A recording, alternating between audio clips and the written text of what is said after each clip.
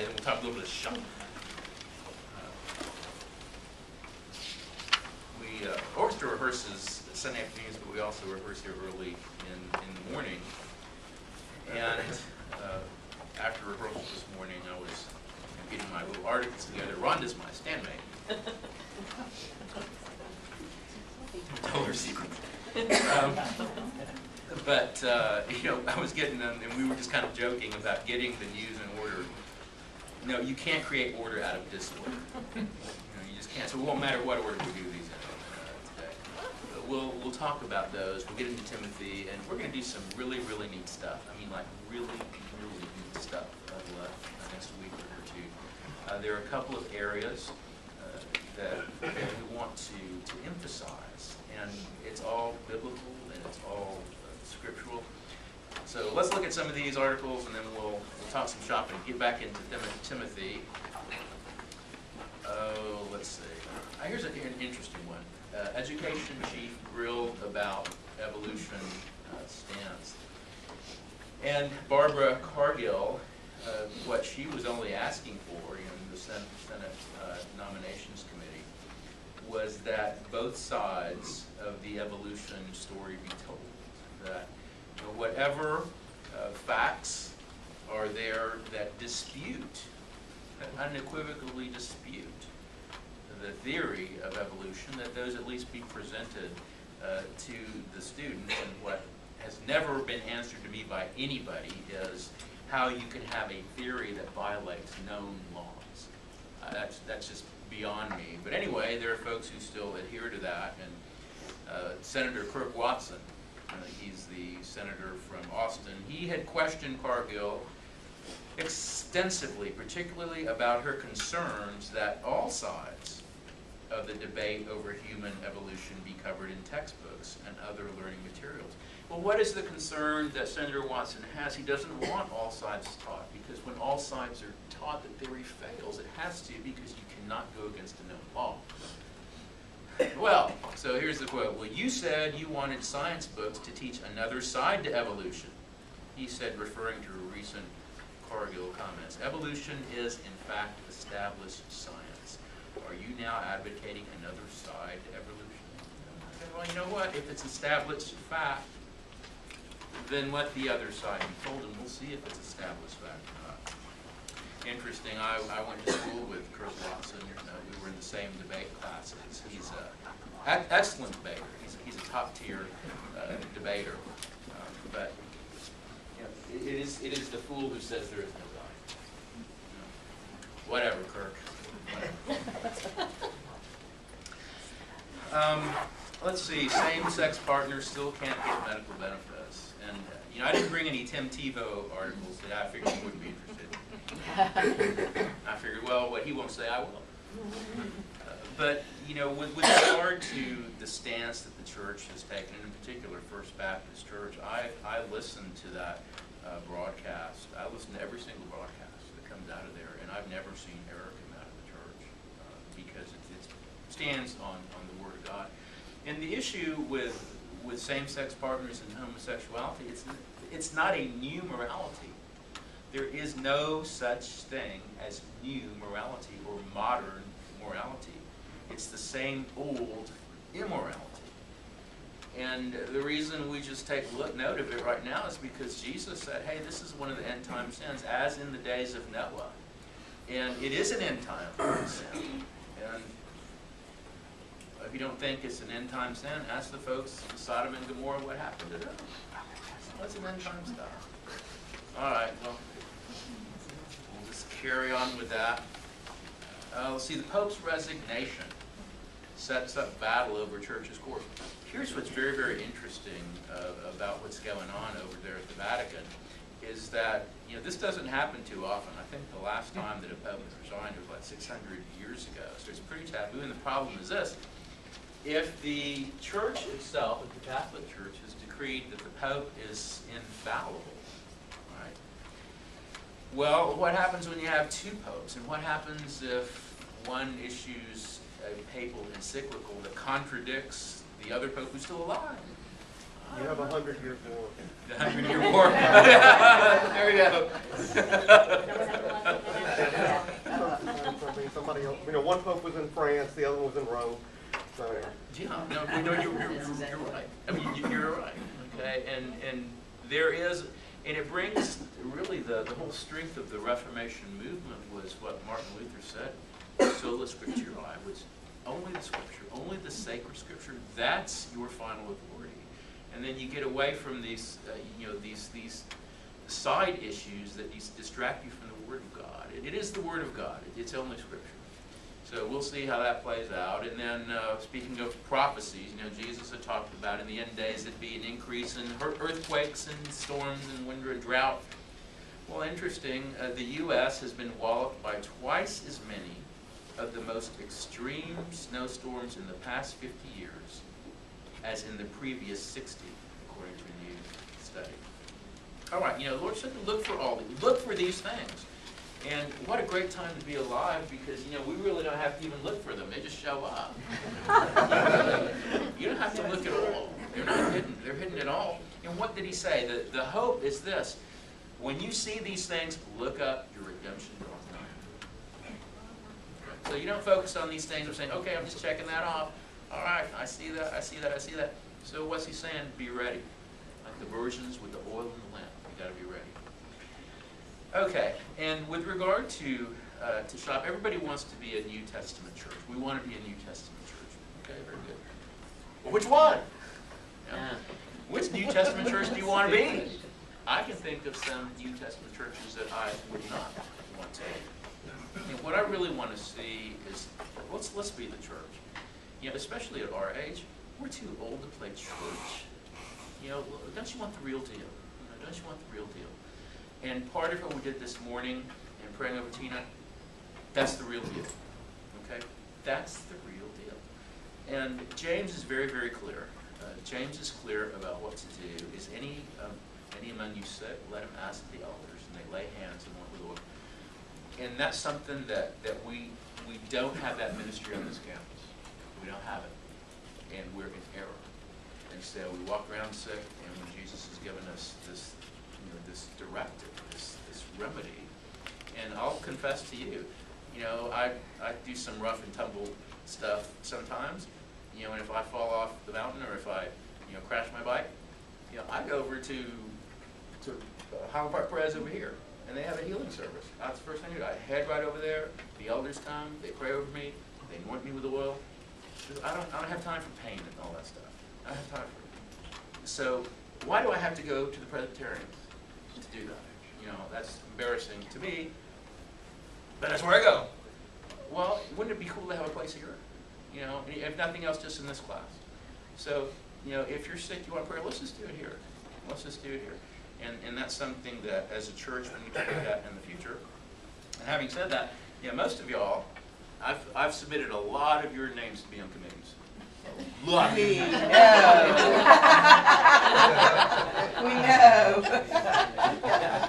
I have.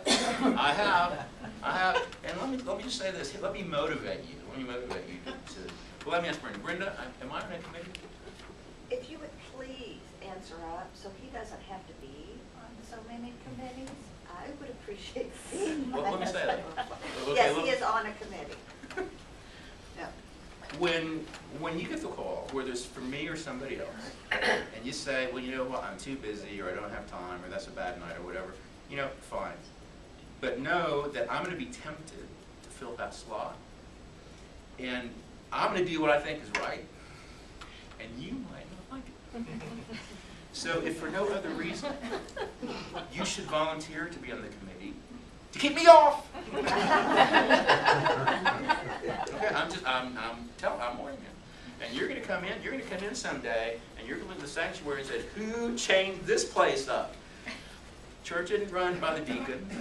Church isn't run by Miller or Ronnie. Church is run by us. We run the church with committees. That's just how it's done on this campus. And when you don't serve in the committee, then I'm on there, and I've got some opinions. He's telling you the truth. After yesterday's They've suffered with me. He's telling you the truth. Yeah. After yesterday's rehearsal, I'm ready for you to put me on the education committee, okay? Education. Education. Who else has a committee? We're ready now. What does that Okay. have to do with the rehearsal? It just had a lot to do with the conversation. Oh, That's how decisions are made on this campus. All right, so what do you need to qualify? Faithful giving, faithful attendance, and then you're on the list, and you'll get the call. You'll get the call. Okay, here we go. Let's go to Timothy, and I told you last week that we were through with the first verse. Well, that wasn't entirely so, because I was afraid you might not come back. So, but this is so pregnant with meaning. It's so pregnant with truth. And as we know, this is the last epistle, the pastoral epistle that Paul is writing to Timothy right before he gets put to the sword. And we're going to go through this, and we're going to kind of scan just a little bit down the first chapter again, and then we're going to stop on some truths. And are we okay with where we've come so far? We know we're justified by grace. It's grace plus faith plus nothing else. And we went through the arguments, the philosophical arguments about God and His sovereignty, and that all Christians can agree that God is sovereign and man is fallen. And so the questions are, well, what's the interrelationship between the two? And we'll go through this, and then we're going to answer the question, and I'm going to answer the question of why we're here. I mean, like, why are you here, like, right now, in this room, on this campus? And we're going to take a look, and we'll answer all those questions. So, we've gone through chapter 1. We're going to call through it again, and we're going to part at verses 8 and 9 and work through those, and we're going to pull out these truths. And I think this is going to really bless us. I really think it is. So, let's go to verse 3. We talked last week about grace, mercy, and peace, and how in every other epistle, Paul begins his general declaration, his introduction into the letter, with the words grace and peace. And that's true of all those epistles, the earlier general epistles, the prison epistles. And then when you get to the pastoral epistles, he inserts the word mercy. And we've looked at all the philosophical arguments about what's fair and what's not fair, and why is it that God supernaturally chooses to intervene in the lives of some and not others? Well, that's because to some he shows mercy, and the opportunity is given to all. Everybody, for God so loved the world, everybody has the opportunity to hear the gospel in some manner or another. You have the creation as evidences, and he has spoken into the heart of man. Man knows, in his heart, he knows that there is a God. Well, he supernaturally chooses mercy to some.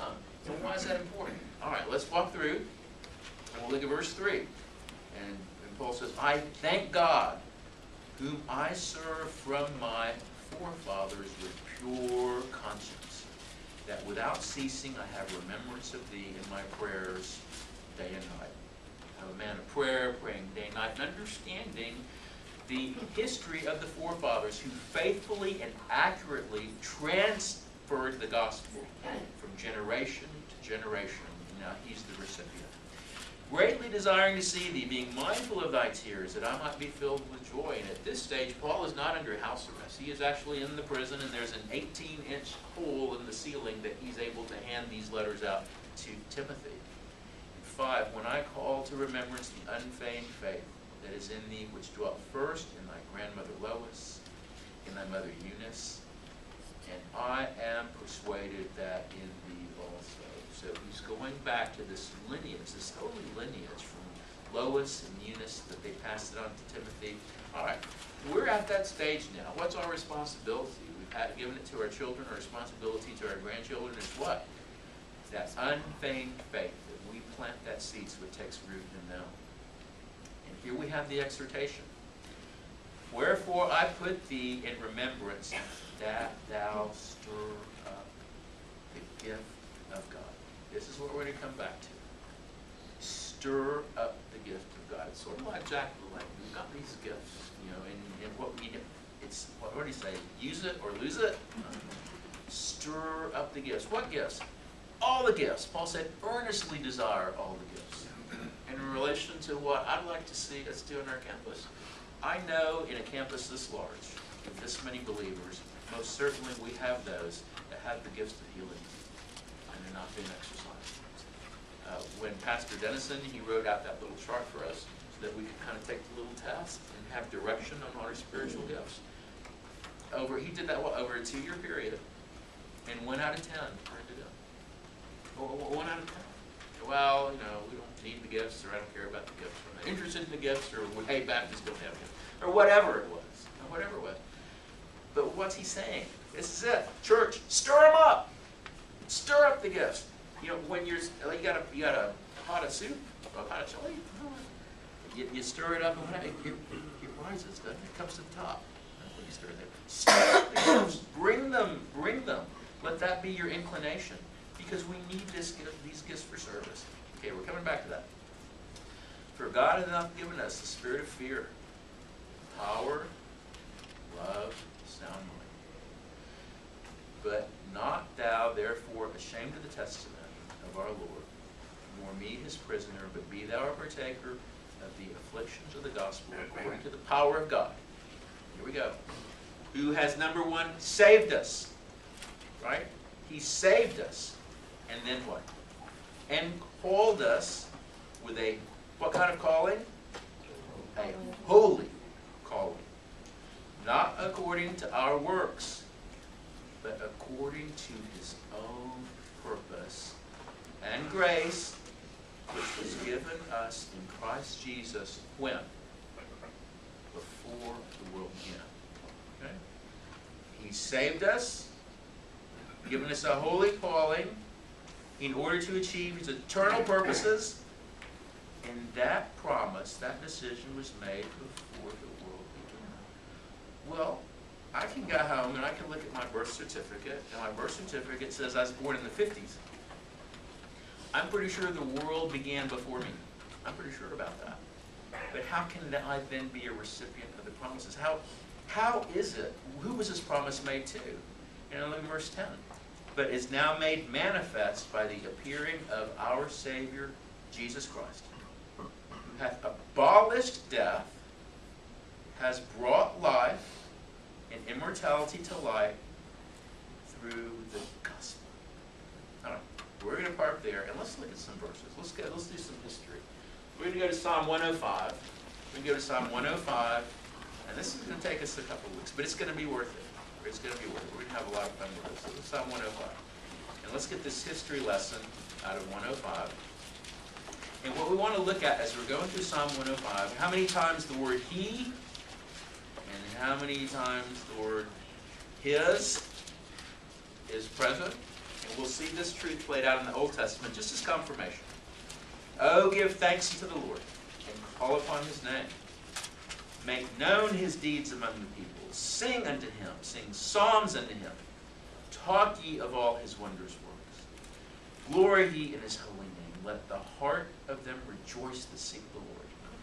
Do you want to have a joyful heart? Seek the Lord. Seek the Lord in his strength. Seek his face evermore.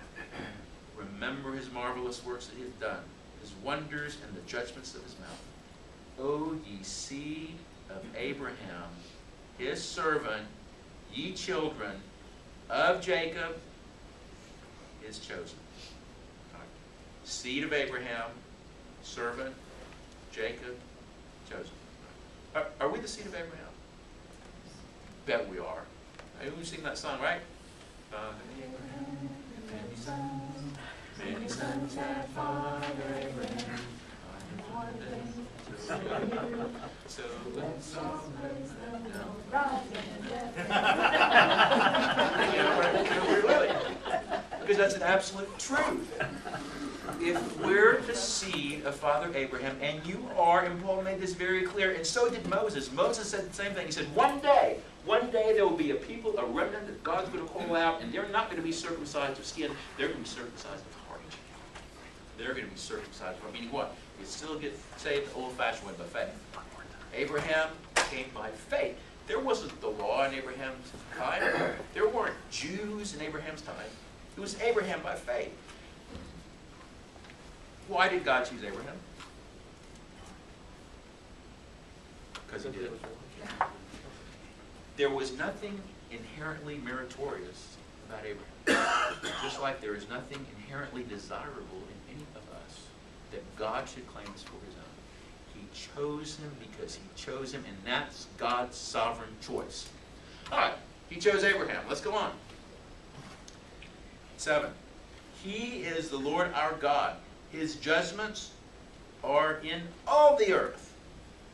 That's pretty inclusive. All the earth.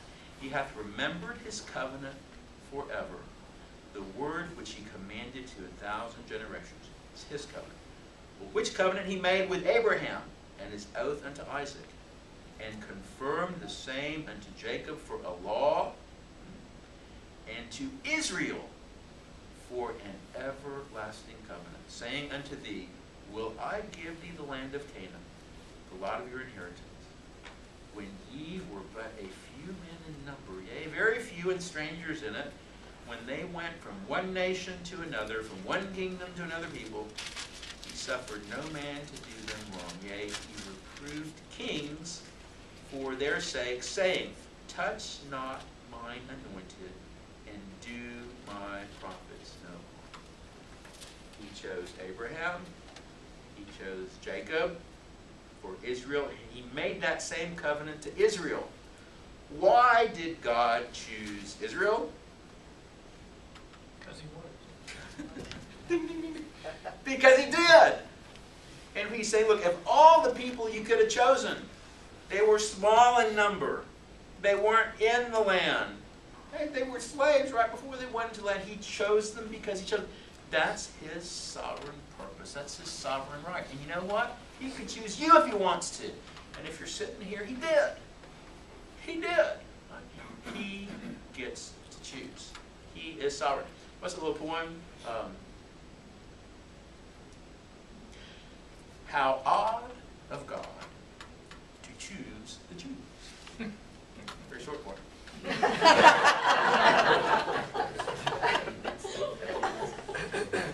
But you would have had the same dilemma had you chosen anybody else. If you'd chosen the Hittites or anybody else. He chose them because he chose them. All right, let's see why. Let's go through this. We're figuring this out now. 16. Moreover, he called for a famine upon the land, and he brake the whole staff of bread. He sent a man before them, even Joseph, who was sold for a servant. See the eternal purposes of God. He called the famine to raise up Joseph, to send him to Egypt, whose feet they hurt with fetters, and he was laid in iron, until the time that his word came. The word of the Lord tried him, and the king sent and loosed him, even the ruler of the people, and let him go free. But he made Lord of his house and ruler of all his substance, to bind his princes in their pleasure and teach his senators wisdom. And then Israel came also into Egypt, and Jacob sojourned in the land of Ham. So he's setting all this history up to accomplish his uninfluenced. His purposes are not influenced by any outside source. There's no lobby, no political action committee that's influencing the work or will of God. And we can look at this and say, well, you know, God, that's not fair that you chose them. Or that's not good and that's not right. Remember the problem with the judges? What was the problem with the judges? People were doing what was right in their own sight, in their own mind. And we take our feeble, fallen, carnal mind and we challenge God. Is a thing good? What makes a thing good and right? Good and right. Is it because we think it's good and right? Or is it because God has ordained that this is what is good and this is what is right? That's what makes us a theocentric lifestyle as opposed to an anthrocentric lifestyle which believes what is good and right is whatever man thinks it is. A theocentric lifestyle is it's good and right because God decrees it, he wills it, and he brings it to pass. All right. What's this one? 23. Israel came also into Egypt, and Jacob sojourned in the land of Ham. And he increased his people greatly, and made them stronger than their enemies, even though they were so small. He turned their heart to hate his people, to deal subtly with his servants, and he sent Moses, his servant, and Aaron, whom he had chosen. Why did he choose Moses? Because he wanted to. Because he wanted to. But Moses stuttered. That's none of our business. He chose Moses because he wanted Moses. And he showed him this bush. All right. And they showed him signs among them and wonders in the land of Ham. And he sent darkness and made it dark. And they rebelled not against his will. And he turned their waters to blood and slew their fish. Their land brought forth frogs in abundance, and chambers of the kings. And he spake, and there came divers sorts of flies and lice in their coasts, and he gave them hail for rain and flaming fire in their land. And he smote their vines also, and their fig trees, and brake the trees off the coast. And he spake, and the locusts came, and the caterpillars, and without number, and they did eat up all the herbs of the land, and devoured the fruit of the ground. And he smote also all the firstborn in their land, the chief of all their strength. And what's fascinating about the plagues is that each plague was directed at an Egyptian god. The Egyptians had a god for every single one of these elements. And Yahweh shows up and said, your God is dead. I can play with your God when I want to because they're not God. So he's speaking to the Egyptians as much as he's speaking to the Jews and showing forth his power. 37, and he brought them forth with silver and gold, and there was not one feeble person among their tribes. You know what? They came walking out of there as supernatural help. And Egypt was glad when they departed, for the fear of them fell upon them, and spread a cloud for a covering, and fire to give light in the night. And the people asked, and he brought quails, and satisfied them with bread of heaven. And he opened the rock, and the waters gushed out, and they ran in dry places like a river. For he remembered his holy promise, and Abraham his servant. And he brought forth his people with joy, and his chosen with gladness. His chosen. How many times has that been emphasized? He chooses. 44. And gave them the lands of the heathen, okay? And they inherited the labor of the people, that they might observe his statutes and keep his laws. All right. End game, end purpose. Why did he raise up a people? Why did he choose Abraham? Why did he choose Joseph? Why did he choose Moses? To raise up a people who would observe his statutes and keep his laws. Praise ye the Lord. But notice, why, when he sent them to Canaan, why not, and God could have done this, why not send them to a place that wasn't already populated? You know? Hey, you know, he could have cleared them out by some other way. Why send them to a place that was already possessed by heathen? Okay, we're okay with that. All right. And musicians, I know you have to go. We're starting early this week, so we'll finish a little early this week. Let's look at the threefold ministry. And Paul started us out with grace and mercy and peace. And we just saw in verses 8 and 9 that threefold ministry. The first is what? The first part in the salvific purposes of God under grace is what? It's justification.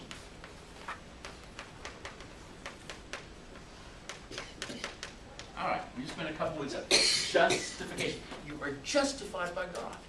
Every one of us at the point of salvation, we are clean. He looks at us as clean. We're justified. That's how we're able to stand before God. It's justification because of grace through faith plus nothing. And that's the fallacy of every other world religion, that somehow you can do it on your own. Right? But then what? But then we have this mercy.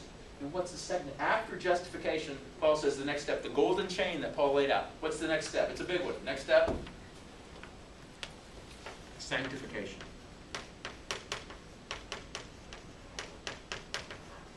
Okay? Justification, you're justified by faith and grace. Why? Why? So you can walk in the ways of God. Why? Why? So you can be a light to the world. And then what's the third tenet of the salvific promises? They're what? Glorification. All right? It's a three-step process, and that's the golden chain that Paul lays out in several books. This is the eternal purpose of God. And next week we're going to look at the promises. Well, what happens? Justification, it does what? Under the umbrella of sin. Justification does what? It saves us from the penalty of sin. It saves us from the penalty. And then we walk in his ways, and we're washed by the water of the word. Sanctification does what? It releases us from what? The power of sin. You will never be able to be free from the power of sin in your life unless you walk in sanctification and cleansed by the water. It's about renewing the mind. Renewing the mind. And then the last final step is what? Glorification. where we're saved not just from the penalty, not just from the power, we're saved from the very presence of sin. And this is where we're going. That's the directive. And from the beginning of the foundation of the world, God has called forth a holy people who he can share his glory with. And this is the road. This is the road that the Hebrews were on. This was the road that Abraham. And that's how you go from faith to faith to faith. And that's where we're going. We're going to a world order where we are freed from the presence of sin. So what are our responsibilities now? One, to be justified before God. Be freed from the power of sin. So we have the ability to live that life, walking in his ways, because at some point, we're going to be free from the whole mess. All right. Okay, we'll continue next week, and we're going to look at these promises. It's going to be fun. Well, I'm going to have fun anyway. It is going to be fun. And it's going to be freeing, and we're going to have a lot of freedom. A lot of freedom to come. Okay, and I know musicians, we have to go.